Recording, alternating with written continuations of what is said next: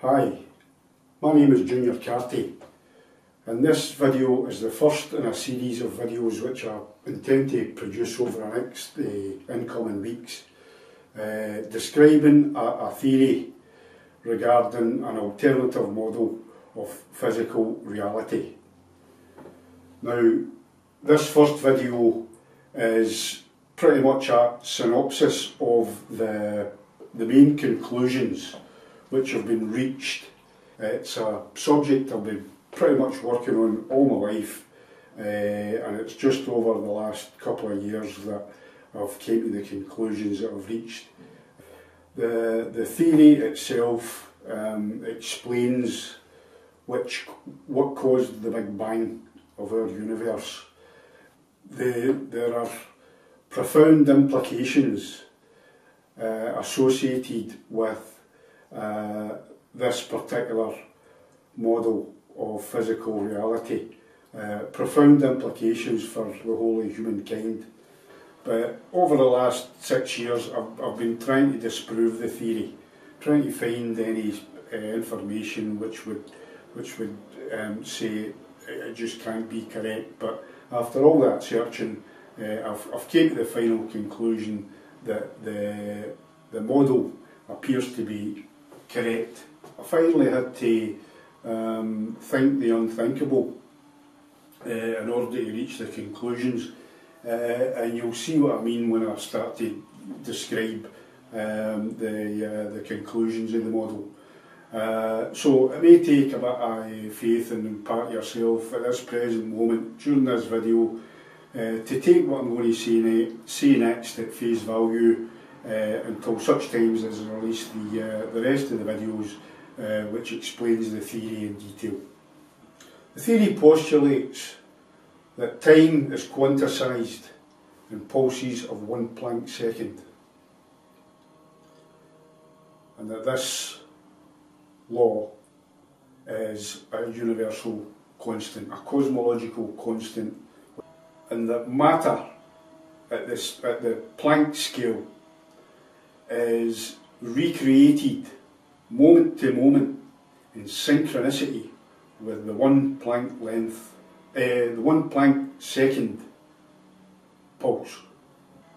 The model also postulates another cosmological constant, which is the fact that the natural rest state of the universe is one of complete equilibrium, as in no information is being exchanged, no matter exists, time and space don't exist. The model postulates 4 cosmological constants. I've described 2 of them already. The third cosmological constant is the fact that the coordinates of matter are in perpetual movement. This perpetual movement is created because of the universal endemic existence of consciousness throughout the whole of the universe. And when I say consciousness, I mean specifically the free will consciousness obsessed by all moving, living organisms which exist in this universe. Well, I should start by giving perhaps the baseline definition of working definition of free will in the context of the model. Is defined as the possession of the ability to intentionally move and change direction in the three-dimensional environment, and to move and change direction in response to any changes in the immediate three-dimensional environment. It is only living organisms which are capable of this manoeuvre of the possession of the ability to move, change direction in space, which separates it from inanimate matter. And living organisms are continually moving in space. So even whilst we're lying in bed, This beat of our heart and the inhalation in our lungs creates expansion and contraction, therefore changing distance with the surrounding 3D, therefore creating events simply by lying in bed sleeping. And because we're lying in bed and we're travelling at 6,000 odd miles per hour as we orbit on the surface of the Earth, those expansions and contractions become waves in space. All the movement and acceleration and deceleration of all the particles in the universe is perpetual and constant. And furthermore, it is only through the application of the free will of the particular individual living being that the action to movement is made, the action is created, and the corruption of the equilibrium by the living being creates an event at that change in coordinate. And without the application of the free will of the living being, and you could go on to say that without the possession of this ability to intentionally move in 3D space in response to changes in the environment, it's difficult to see how life would have been able to evolve at all. So the free will had to be there in the living organism to evolve into higher, more intelligent species. So we can say that the conscious free will compulsion, the conscious thought becomes manifest in physical four-dimensional reality. In particular, it is the intentionality which is behind the movement, the reason as to why that movement was made, however minor or insignificant you may think it is. The mental thoughts and decisions results in a physical action, whether it's holding a pen and writing words on a page or typing a keyboard. So it is the intentionality through your free will, the reasons why you did what you did, done what you done, or whatever. This is the important thing, it's the intentionality. And the intentionality is represented in the Planck radiation as a frequency. It's a well-known fact that measuring the alpha heart rate of people who are loving and caring, affectionate, compassionate, and all the rest of it, have a different frequency, radiation, alpha wave frequency, than those who have a negative disposition. Your mood and emotions and the kind of person you are is reflected in a measurable wavelength, which can be measured in time and space. So I'm going to explain why the wavelength frequency of your conscious free will at the moment of your death is very important. But before I explain the reasons why that is, I'm going to describe an aspect to the universe where you might have to apply a wee bit of suspension of disbelief. The model postulates that this universe in which we exist is but one single universe in an infinity of separate physical universes. The 1 Planck second constant applies to every universe.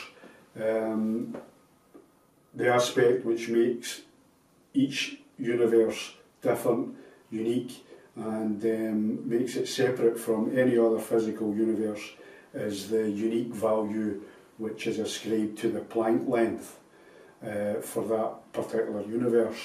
The Planck length, the value of the Planck length for any given universe is determined and decided by the circumstances which occurred leading up to the creation of the singularity, the Big Bang of our universe.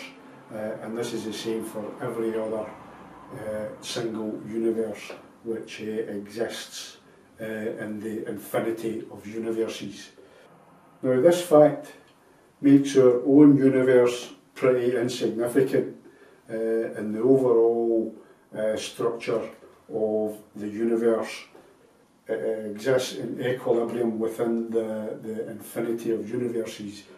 The concept of scale or comparison of lengths, distances, etc. In relation to the infinity of the universe makes no sense when you're talking about separate universes. Each universe is created, lives a life and dies. And in between the birth and the death of a universe, stars, galaxies, planets are created, and civilizations exist on these planets who are comparable as intelligent as human beings. Within the infinity of planets, are we going to assume that the societies which exist on the surface of these planets would be similar to the society which is presently existing on Earth? So it would be fair to say that if you want to stretch your imaginations to whatever limit you want to take it with regards to visualising such a planet, such a civilization, you could finally say that such a planet would be equivalent to living in paradise. And according to the laws of infinity, such planets do actually exist. Now, here is the important thing about such paradise planets. Every particle, because relatively speaking, it's in constant movement, acceleration, deceleration of every other particle, every other coordinate in the universe, then we can say that every particle therefore emits Planck radiation. This concept applies to planets as a whole.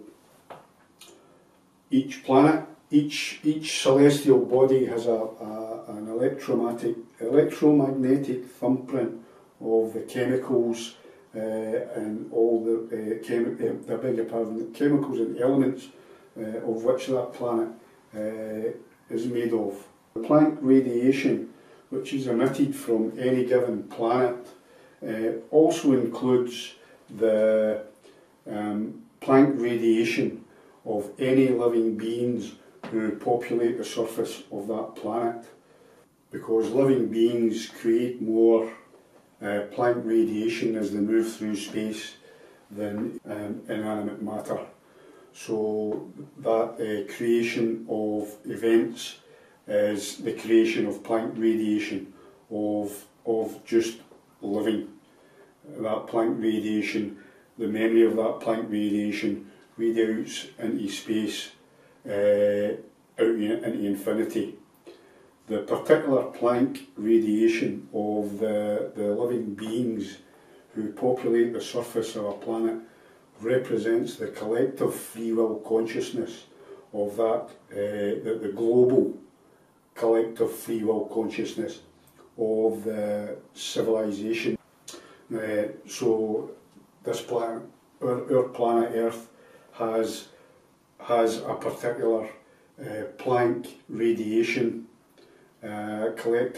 global collective consciousness which has been radiated out into space at the speed of light.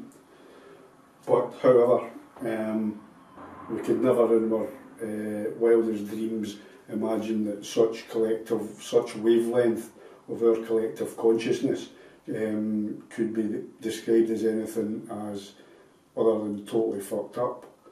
We could hardly describe Earth as being a paradise planet, far from it. And if I had the choice, I would rather choose to live on a paradise planet than on this planet at this present time. although I would want to take all my friends and family with me, which is impossible. So I need to make do with what I've got, and I'm very satisfied with what I've got. But the important point here is the collective consciousness of that particular planet is radiated out in Planck radiation out into the cosmos. The model states that the conscious free will of any living being represents the soul of that particular living organism. At the moment of your death, the wavelength frequency of your free will soul continues to exist in the Planck radiation, which extends out at the speed of light into infinity. The state of your free will consciousness is contained in the Planck radiation of your soul, and the wavelength frequency of your soul will resonate with the wavelength frequency of the collective consciousness of a particular planet. Both wavelengths will resonate in harmony. The consequence of this is the fact that your soul and the planet in question are in direct contact. So the connection between your soul and your new planet is instantaneous. It doesn't have to rely on the speed of light to carry it through space. Your soul exists in the infinity. The resonant frequency of your soul at the moment of your death, with your new physical form on the planet that you've chosen to next live on, is the ultimate karma for the life you have just lived. And ultimately you do definitely reap what you sow, and what you reap will be for all eternity. What I'm going to say next is truly going to stretch your suspension of disbelief. There is a particular action which occurs in the universe, which only occurs within the living tissue of a moving, living organism. This particular event occurs nowhere else in the universe. And this event is created when a living organism intentionally moves part of its body in a direction 180 degrees opposite from the direction it was previously travelling. This again creates an event in space, but this event actually results in the creation of a singularity. Again, you're going to have to take me at face value. It creates another singularity because it moves back in time, because there is an opposite force acting on that particular coordinate. Again, I'll explain why this occurs in another video. Suffice to say that the creation of this new singularity at a new coordinate represents the creation of a new physical universe. A new separate physical universe is created every time a living organism makes that physical manoeuvre in space. Because only living organisms can perform this physical manoeuvre in three-dimensional space, only living organisms can create a new universe. And this is indeed what happens. So we can say that if only living organisms can create universes, that our own universe, the Big Bang of our own particular universe, could only have been created by a living being. And the conclusion of the theory is that this is indeed true. But when we consider the fact that every living organism is capable of creating a new universe simply by making that action, we can hardly say that the living being who created our universe could be regarded as being God. This living being, to all intents and purposes, is probably an ordinary Joe or Jolene or whatever sexual gender in between you want to include. Just an ordinary person who probably has no idea that they've created our universe. They live in a time scale relative to ours where the present size of our universe is probably equivalent to a couple of relative nanoseconds of the universe in which the being who created our universe exists. It's no surprise to me that the latest images which portray the large-scale structure of the universe has a gossamer-like structure resembling very much the pathways between the neurological pathways which exists in living tissue. So as I say, not God, just an ordinary person, an ordinary living being. But, like it or not, the creator of our universe nonetheless. Now here is a revelation contained within the theory.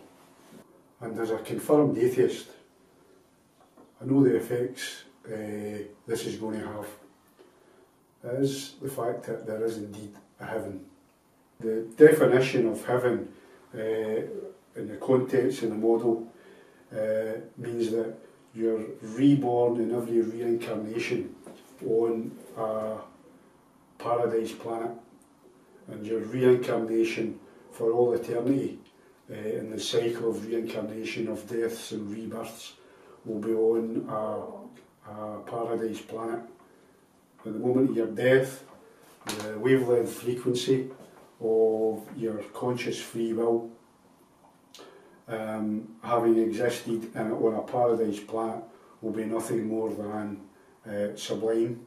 So you're pretty much guaranteed that the wavelength frequency of your free will at the moment of your death will again have you reincarnated on another paradise planet, where you're again born, live an ideal life on whatever planet you exist on, because the collective consciousness of a paradise planet is the same as that which you possess at the moment of your death.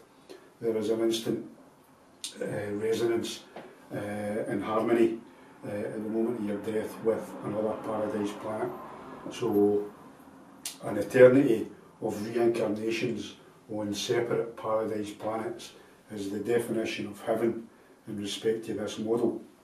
So the conclusion is, if you wish to go to a paradise planet and therefore enter heaven at the moment of your death in this life, you have to live the sort of life which resonates with the collective consciousness of that planet. Namely, you have to be compassionate, loving, tolerant of all your fellow human beings.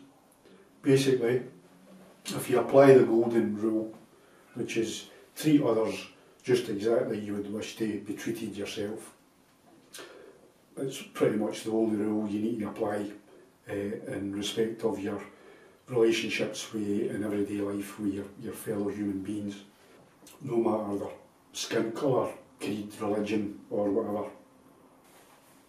The most positive, uplifting aspect of this theory is that if every person had to adopt the law regarding the way you treat your fellow human beings, the change in the collective consciousness and the global population would change the frequency of the collective consciousness of this planet, and we have the capability, if enough people had to do so, we could turn this planet into heaven on earth. But that power remains within the individual.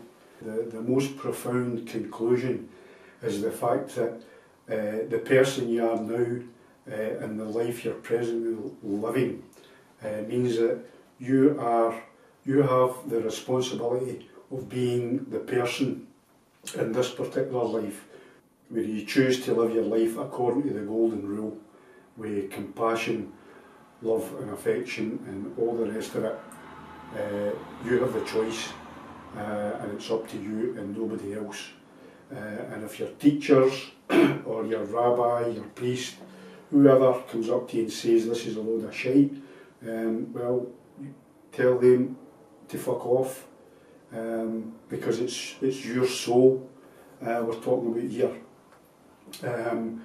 They can do whatever they like, but it's up to you to choose whether you want to go to heaven at the moment of your death in this life or not. The choice is up to you. Although we've defined there's a creator of this universe who's an ordinary person, and we couldn't describe him as qualifying as being a god. There can be a God, and that God is you, because you will decide to live your life so that your soul will go to heaven when you die in this life, go to a paradise planet, be reincarnated for all eternity on a paradise planet, and this will be you. You will be living this life. So there is no God in your life until you decide to be God for yourself. And you're doing it for yourself, you're not doing it for any other person. You're doing it for your own benefit. To be nice to people is far easier than being nasty. This frame of mind alters the alpha rhythms of your heart, the wavelength frequency, ensures it will resonate with a paradise planet. And another great uplifting thing is the fact that at the end of the day, the good guys go to heaven and the bad guys don't.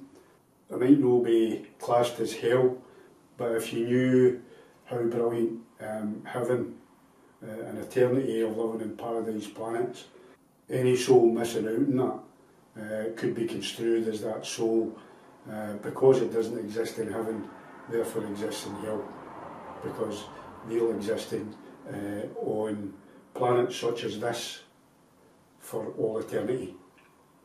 I personally presently live my life according to the golden rule. Treat everybody exactly the way I would like to be treated myself. As such, I know for a fact that at the moment of my death, I'm going to heaven. I know I'm going to heaven. So therefore, I'm my own God, because I've decided. I really don't need to decide, because that's the kind of guy I am. I'm like that anyway, so I don't need to force it on myself. My conscious free will is entirely clear, because you can't hide from your conscious free will. Your decisions and your physical actions and everything else you do in your life is determined by the wavelength frequency of your free will, and you can't hide from it. So in living my life the way I do, with compassion and love for everybody, I know I'm going to heaven.